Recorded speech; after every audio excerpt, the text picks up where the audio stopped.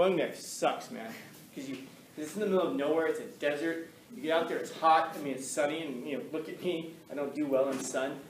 But when you stand there in front of this pyramid, you're like, oh, what the? It's just a stone pyramid. And if you want to see the biggest pyramid in the world, anybody know where the biggest pyramid in the world is, by any chance? It's in Las Vegas, the Luxor Hotel. That's the biggest pyramid in the world.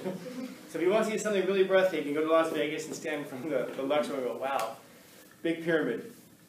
But instead, you go out to the desert, and you have to cover up no matter who you are because it's sunny, it's hot. You get out there, and then you stand in front of this pyramid and you go, oh, I get it now. And there's a trip. If you were Cleopatra and you were standing at the base of the pyramid, right now you're closer in age to Cleopatra than Cleopatra was to the building of the pyramids. That's how ancient these things are. And it's so neat, man. We just found 2 secret chambers inside the Pyramid of Giza. I was just reading an article yesterday using sonar technology. They found a couple more chambers in there. I want to know what's in there, man. There's got to be something cool, But in any event, when you stand in front of the Eiffel Tower, you say, I get it now. You stand in front of the pyramids, and you're just thinking it's a stone pyramid, no big deal. But then you realize, okay, I get it now. And if you study some things about history and you understand the things that have happened in front of the pyramids, if you understand like Napoleon's war, and Napoleon's battle where he stood there in the shadow of 17 centuries, ready to fight with the Marvel army, and you realize, wow, some really cool stuff has happened here. There's some stuff that you can learn about. But anyway, when I stood there in the Sistine Chapel, and I looked straight up, and you can see God all the way out. And then you see Adam chilling. And the colors are so incredibly bright. You can't get that from the pictures. We think of them as just like old paintings. No, it looks like a cartoon, man. It looks like a comic book. But a comic book with really bright colors. It's unbelievable, those colors.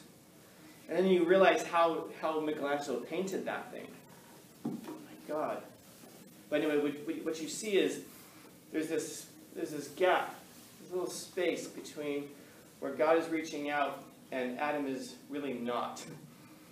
And surrounding the God figure, you have these angels who are looking around like, what's going on here? Like, they're just like, they're marveling at this creation of God. It's like, he's not one of us, he's something completely different. And God is stretching out, and Adam is just like this. And it pisses me off. Because all that Adam has to do is that. But he can't be bothered. He's just kind of like, oh, God, if you really want to reach me, you could reach farther. I mean, you're God after all. Just move the cloud closer, because he's on a cloud. And Adam, I mean, he's even leaning backwards. Even if he just sat up like this, he would be able to touch. Or if he'd be able to just sit there and do it and raise his finger, he'd be able to touch. And you sit there and you're like, come on, just lift your finger. And then you realize all of the things in your life where things are stretching out to reach you and to meet you, and you're not lifting your finger. And it becomes humbling. Because you sit there and go like, why can't you just, and now start to cycle through your own life and realize all of the things in your life, why can't I just lift my finger in this one area? Or stop reclining so damn much and just sit up and make that connection. I suppose it's to God, but it's also to the people in your lives. I wonder if any of you guys have that person in your life who you could reach out to, and they're reaching out to you all the time, and you just don't reach out back to them for whatever reason. I have a sister who, she lives in the Midwest, and she's always reaching out to me. And if I post something on Instagram, she's always up there. That's my baby brother. 40 years old, man. Your baby brother. But to her, I guess I am. And I didn't even grow up with her around me. I grew up with, she lived in the Midwest, I didn't. But she's made so many efforts to reach out and make these connections to me, because she's big on family. And about 6 months ago or so, I sent her a message finally and said, would it be okay to give you a call sometime? To just talk, because we haven't, and I'm telling you, by the way, I've only ever seen her 3 or 4 times in my life. Not even that many times, but family is so big to her that she's always trying to make that connection, make that reach out. And I never reciprocate. I remember I was talking to a class one time about this, and I was saying, I should reach out to her sometime. And my class was like, yeah, you should. And this is like 7, 8 years ago or so. And then when I went and sat down at my desk, I had a message from her on my phone. And she just said, hey, just seeing how you're doing. So I messaged her back. We don't even message, by the way. It isn't like we text but just never talk. We'll message like once every few years or a couple of years. And I messaged her back and said, that's so funny you messaged me. I was just telling my class about you. And then she's like, oh, wow, what were you saying? And then you look at the next message from me. It's like 3 years later. I never even responded to that message. Why? I don't know. I don't know. I mean, I guess if she really wanted to talk to me, she could get a plane, right? I mean, she could fly to San Diego. She has time, right? If she really wanted to make that connection. But I think a lot of times it's because I don't know what to say. I don't know if you guys have a family member like that or someone in your life that you just don't know what to say. What would you say to them? Because there's so much time and geography that's been between you that you just don't know what you would say. It's like, if I had a phone, let's say, and I came in here and said, hey, here's a phone to talk to you can talk to your great-great-grandmother with this phone. But you get one phone call. I wonder how many of you go, oh, right, pick up the phone and then start talking. What would you say? Anybody? I'll leave it at that. Anyway, so I think about Michelangelo and how it is that he painted this chapel. First off, he didn't want to do it. That's one of the beautiful things about it. He did not want to do it. Michelangelo, he's this incredibly rough character. He's a madman. He's not insane in the conventional sense, but he's this guy who storms around Florence, and he doesn't really care about anything except for the thing on which he's singularly focused, which is to create. Just to create. He's in Florence, and word gets to him that the Pope wants the ceiling painted. And he's bestowing this great honor on Michelangelo to come and paint the ceiling. And Michelangelo gets word, and he's working. The guy's making a door on a church. That's what he's doing. He's making a door. And word comes to him and says, the Pope has to, I can't do a ceremonial voice. Well, I'll do a ceremonial voice. The Pope has decreed your attendance, and he's like, I can't right now. Why? But the Pope has ordered you. I'm making this door. He's too busy making a door to go and get paid a whole gob of money and prestige. He just didn't care. And so they go back to the Pope and they're like, hey man, he's making a door right now. So he said he can't really come. And he's like, you go back there and you get the dude. What the hell? He's Michelangelo. So they go back to him and he's like, nah, he finished the door by that time. Now he's working on something else. He's like, nah, I'm working on this little miniature cast of a statue. I got this idea. And they're like, well, the Pope has ordered you. Will you tell the Pope to come here himself? I'm not going. Tell him to paint the ceiling. So they go back and they're like, you should maybe paint the ceiling yourself. So now he orders and says, bring him here. Arrest him if you have to. You drag him over here. And he didn't want to go. So he's hiding from them because he has other things that he's doing. He doesn't care about the prestige. He doesn't care about the money. This is the guy who would get so singularly focused on a painting that he would forget to eat. He would forget to shower. He would forget to change his clothes. You know what happens if you don't change your clothes for a while? You stink. What's that? You stink. You stink, but it's worse than that. So we have this issue with homeless people where they don't get fresh changes of clothes. When you just live. There are oils that secrete from your body, and they go into your clothes. That's one of the things that makes your clothes smell. It's the bacteria and stuff that comes out of you and into your clothes. So if you sit there and go, wow, my clothes stink. My clothes, man, you did that.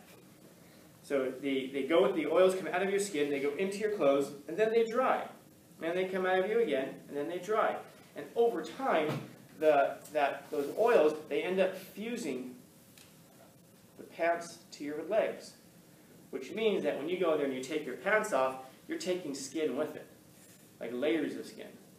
And the longer that you go without changing those things, or without changing your socks, or even changing your shoes, that's what happens over time. So Michelangelo would get so singularly focused on the stuff that he was working on, and he would get these horrible sores on his body. because he wouldn't change his pants for weeks and weeks and weeks on end because he was too focused on this thing that he was creating. There's a story about his boots even, where they'd have to cut his boots off of him, and he'd have these horrendous sores on his feet, like just, layers of skin missing and infection. They had to wrap him up, and the guy could barely walk, so he would have to walk on his heels even. And guess where he was going when he walked on his heels? To make his next creation. Long, scraggly beard, hair everywhere. This is a man who walked around Florence like he had someplace he had to be. Because he did. Not just physically, but spiritually, emotionally, artistically, man. And so, you can contrast him completely by the character of Leonardo. Leonardo apparently had a very well-groomed beard. He liked to wear purples and pinks and these colors. And he would walk around Florence, and he would wave his arms around, and he would speak very eloquently. And Michelangelo, of course, and Leonardo did not get along, because Leonardo looked down on Michelangelo, referred to him as a beast, as an animal. And Michelangelo agreed with that. He said, yes, but not in the way that you mean it. And so there's a story of Michelangelo who's painting the Sistine Chapels, because the Pope does finally get him to go, as he always does. There's a funny meme about that. If you know the meme, then you know the meme. And he's laying on his back and he's painting. And as he's painting, he falls asleep. And this is a chapel that's like 30 feet up in the air, if you look at it. At least the scaffolding was, it's higher than that at its peak, but he's about 30 feet. It's about three stories off of the ground. And as he's painting, he falls asleep. And as he falls asleep, he rolls and he falls off of the scaffold. Bang! Hits the ground. Fortunately, it didn't land on his head. The fall woke him up. So he got back up and he climbed the scaffold and he continued his painting. You didn't break anything? He filled 3 stories. I think I've read anywhere from 3 stories, and I read as high as 5 or 6 stories. When you look at the height of it, it's like 50 feet up. But I've heard that he was on a lower scaffold at the time, working on something else. So I'm trying to give you the most conservative version of the story. I'd hate to say to you guys, he fell like 100 feet, right? And then you go read it and you're like, oh, that was 30. It's still pretty high, So I'll say 30, but I think it was higher than that. But no, I don't think he broke anything. I think he just got all banged up. If he did, he wouldn't have known it, because he would have gone back to work exactly as he was before that. This is a guy, I hate to say it, but I will. And I'll move on from it. But this is a guy who, man, I'd hate to see if that personality was alive today, and he had access to, like, I don't know, Microsoft Paint or Instagram. I wonder if that's a talent and a genius that would never have been realized, because there were too many other things to distract him. Because you can't become great like that unless you're singularly focused. And singular focus isn't something that you're necessarily born with. It's something that you can develop. In other words, you work on something, and you remove all the other distractions from your life, and then you see little improvements on it. And that gets you even more hyper-focused, even more hyper-focused. And then you lose track of everything else in life. There's too many other distractions, too many other things that would be cool to work on. I don't know if you'd ever realize that genius or that talent. It's one of the things that concerns me about today. There's a lot of, I imagine anyway, that there's a lot of squandered and wasted talent from people who, if we just had fewer distractions and less comfort, I imagine you'd create some really cool things. The idea of somebody who would be so singularly minded that their boots would fuse to their skin intentionally. I'm sorry, not intentionally, but not being homeless. That's pretty rare. I think about when I did my first master's degree, you have to write a called a practicum for it. It's a long essay, like 30 pages or so, and you have to do a bunch of research and so forth. And then I was sitting there just kind of waiting for inspiration. And I sat there, and then one day it hit me. I sat there and I worked on it. I wrote the whole thing, like in the course of like 3 days or something like that, 2 or 3 days. And for 2 or 3 days, I didn't eat. I didn't sleep. I fell, I guess that's not true. I fell asleep in the middle of a sentence. And I woke up, I remember, finally I kind of jumped out of it. And I had something like 18 pages of the letter M. Because I fell asleep, I guess, in such a way that my finger was just resting on the letter M. And it was just like 18 pages of the letter M. And I looked at deciphering them, I was wondering, is there a code here? Has the universe given me something to work off of here? No, it was just 18 pages of I wish it had been Z.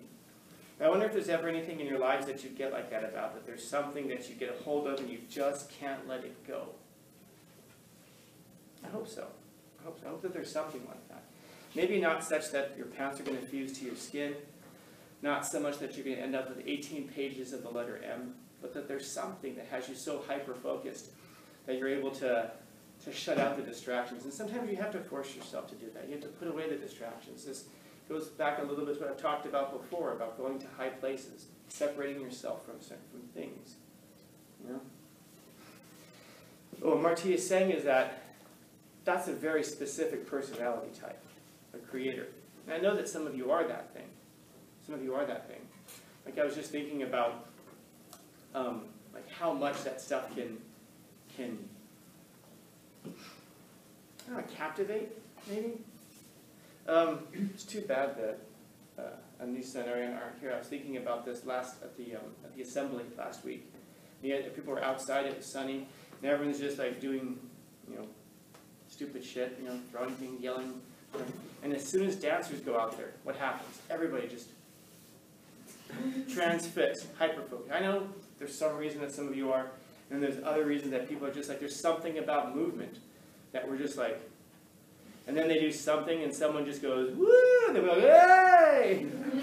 We all respond to it. A lot of times we don't even know why. We're just doing it because everybody else did, and then we go back to just being transfixed by that. And as soon as that's off, then the jokes off of the script start, and then we go back to kind of normal. But as soon as that kind of thing starts, there's something about that just transfixes us because there's something in movement that does that to us. There's something like that in color. There's something like that in paintings. There's something about that in music. You ever hear something that just, like a song, it just makes you stop? And then all of a sudden you realize it's 3 minutes later or something like that? I hope so. I hope that there's something like that you can connect to. But all that stuff is put together by people who love and create. They love and they create. And then, of course, he juxtaposes that with people who hate and destroy. And by the way, I really like the fact that we talk about loving and creating. It's not just about art. It's not just about art. I mentioned Michelangelo because I love Michelangelo. He's this guy who storms around Florence. He's got something to say. He's got some place to be. If people like him, they like him. If they don't, they don't. He doesn't really care. He doesn't even notice. He's too hyper-focused on the thing that he feels that he has to do in life. That's my man right there. Versus Leonardo. And by Michelangelo, not the most talented guy in the world, the hardest working dude in the world. A visionary, man. This guy saw this old beat-up piece of stone somewhere, and some soldiers are carrying it away. And he stops them and he says, "Oh man, you're late. I was just talking about you guys. Watch the video. I was just talking about you guys." Oh, you can't tell us right now? No. I'm in the middle of talking about Michelangelo. And he sees this stone and these soldiers are carrying it away and he yells at him, "Hey, put that down!" It's like this old piece of stone that was sitting in a courtyard for years. He's like, "Hey, put that down." I'm like, "What?" He's all, "David's in there." And they're like, "Whatever that means, dude." So they put it down because Michelangelo, they know he's got something on his mind, so they put the stone down, and then eventually he gets to it, and then you can go and see the result of that, which is his statue, David. But that took him a long time to make. Years of visioning, and then years of working away at it. And several years ago, some asshole took a sledgehammer to it. That's why I use that example that you've heard me use before. How long would it take you to make a statue? How long would it take one guy to destroy it? This guy shows up with a sledgehammer and goes, knocks it. He broke it. They were able to glue it back, but people jumped on him, stopped the guy. But just one whack of a sledgehammer destroyed it. One wrong little chisel mark would have made the thing completely different. And yet Michelangelo was able to put thousands of those together. You know? But one whack from a sledgehammer destroys it. So I talk about Michelangelo just because that's, I like Michelangelo. But man, these things, love is the only thing that can create things like healthy relationships, healthy environments. Hate can make horrible relationships and horrible environments. That's easy. I think we've all seen examples of that stuff. And that would be really easy for us to make. You ever sit there and just say something horribly rude to somebody, or you hear someone do that? You know, how hard is it to say something critical or rude to somebody? How hard is it to say something nice? Especially if you're not sure how it's going to be received. Maybe it's someone that you're like, oh, it's weird to tell them that you like their, I don't know, shoelaces, whatever. Something strange. I don't want to tell them, it sounds weird. Or to tell a stranger something like that. You know, well, because then strangers might, might. You also might make the world a better place. Maybe that's the thing that saves a person's life that day. The fact that they were walking around the world thinking that nobody else noticed they even existed. And there you are on the trolley seeing, I don't know, dinosaurs in their shoelaces, I don't know, something silly, and you comment on it. And that's the one thing that makes that person feel that they were noticed in the world and that they mattered, even for a second. That might be the thing that sparks them to keep going on. I don't know. That's the thing, we don't know. We don't know. But how easy would it be to sit there, scowl at your person, you know, and pretend like they don't exist? You know? I wonder what would be easier for us to do. Make a rude comment towards that person, or a genuinely heartfelt, nice comment towards that person. That's kind of everybody in life, generally, who we interact with. It's harder to make those nice comments that build up people, because relationships, healthy environments, even just other people. And I know it's almost a meme where we will say these ridiculous things that build up other people, but that's the problem with it. It's a meme. And we just say things that aren't true to people. We intuitively know that they're not true. Like, you came up to me like, oh, Skylar, man, you know, man, nice hair.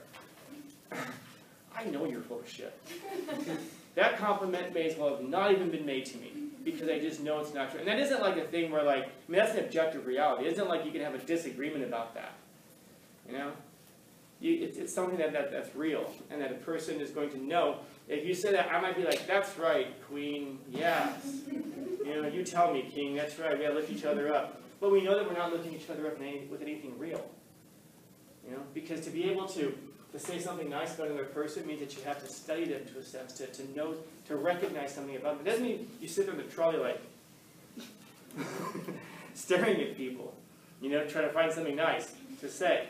But that means that you have to notice it, which means that the person has to be noticed. And that's the thing that builds people up, the fact that you notice them. I mean, we all want to be noticed. And yet we should notice each other as well. And this other side over here is so much easier to do. You know, it's easy to laugh, it's easy to hate, but it takes strength to be gentle and kind. And so this is simple, man. Take a sledgehammer to Michelangelo. Fine. Make Michelangelo.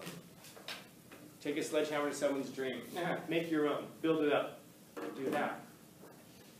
And it isn't just a matter of saying, shut up. It's a matter of saying, really, build your own. Make it. Because by doing so, not only are you going to make the world a better place for you, but you're also going to make the world a better place for everybody else. This makes the world a worse place for you.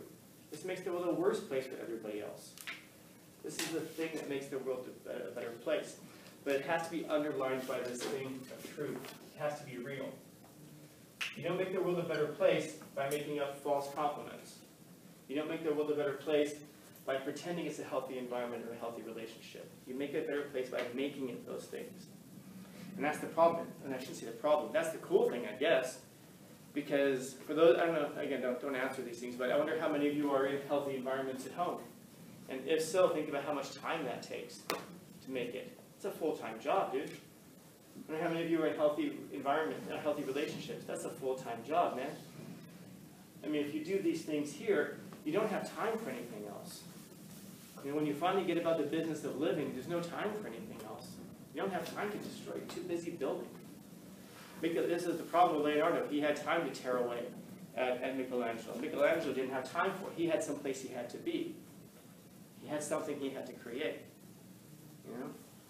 So if you find yourself doing this, it's probably a pretty good indication that you're not doing enough of this. And that's why you're so miserable. And I mean that with all the love in the world, man. Please know where I'm coming from when I say that. But that's probably what makes you so miserable, that you have to take time out of your day to do this stuff. Questions, comments, concerns, complaints, criticisms, critiques? I like this quote.